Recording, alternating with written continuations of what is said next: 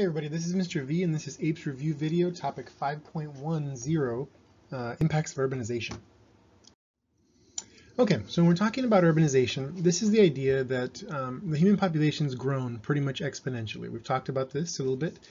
We've kind of grown in a J curve, which has led to populations to be very high, right?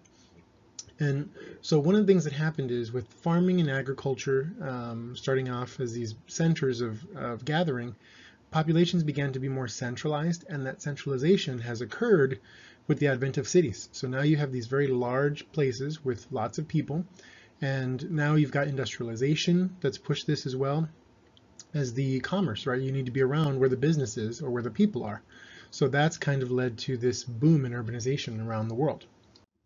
Okay, and so one of the problems that occurs with urbanization is going to be this idea that you can end up having a area near the coast that's going to cause saltwater intrusion, right? So down here we have some examples of some freshwater wells. So that's what this is right here. It's a freshwater well, as is this one. Okay, and what's happening is when you start pumping water out of those wells, this line that normally divides the salt and the freshwater, that line starts to move and the salt water then mixes. So think of it as kind of like a pressure wall here. And once you start using the straw to kind of take up that fresh water, the pressure destroys, or is not destroyed, but is gone. And now the salt water starts to mix in. So you're now getting lateral and vertical intrusion. And so you've got now brackish water, which means it's not drinkable water. So that's going to be a problem. And you got to remember, the population of the world, 60% of the Earth's population lives about 60 miles away or less from the coastlines. So this can be an impact globally, not just locally. And so, of course, there's other issues with living in cities. Number one is you're going to get fossil fuels going up, right? People are going to have to travel around. They're going to move around their urban environments. And with that, humans do generate quite a bit of trash. So that's going to cause landfill use to go up. And if that's not a convenient thing and it's not something that people can get to easily, they're going to end up with more burning of waste. And so that's going to add carbon to the carbon cycle. So it ends up being kind of a positive feedback loop where it just builds up on itself.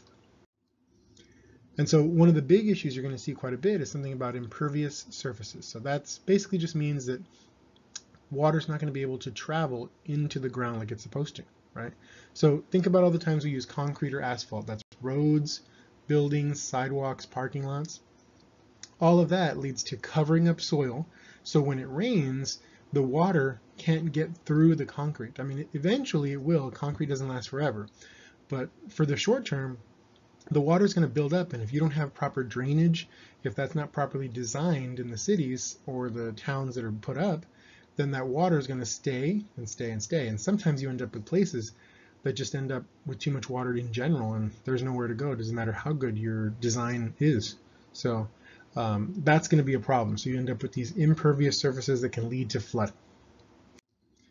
And then, of course, here's the issue too, is the downside is people don't like living in the city as much. It gets very expensive. Okay, the suburbs end up being a better choice for most people.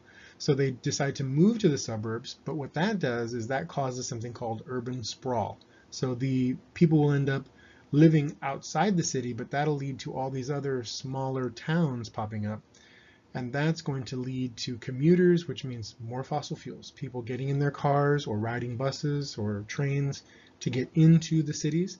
That's going to lead to more impervious surfaces that are more spread out and more use of fossil fuels because of the travel. So this is going to be kind of how it works. People want to work in the city, but they don't want to live there, so they spread out further. And so here's some other resources you can use to kind of fill in the gaps here. But hopefully those will be helpful, and hopefully this was too. Thank you very much.